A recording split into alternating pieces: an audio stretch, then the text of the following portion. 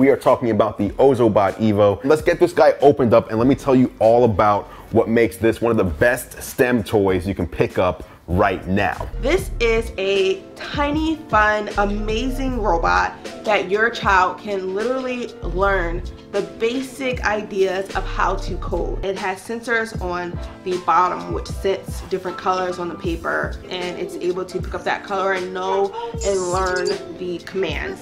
So when we add the color ones, we can tell them which direction we want to go in. Go! No! Wait. Oh my gosh, just like this much! Oh, I think we are tied.